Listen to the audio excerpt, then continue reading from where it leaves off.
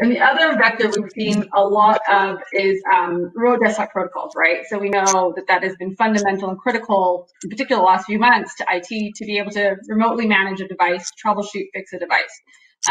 So you can see, I think, 335% increase in the number of RDPs on devices, which just, again, huge numbers, right? That's the theme of today's webinar.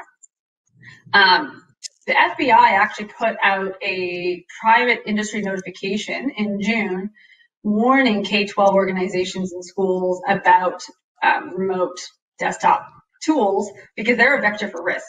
Malicious actors are intentionally using them as a way to get in to launch or to get to being able to launch a ransomware attack. So, the FBI doesn't do these things lightly.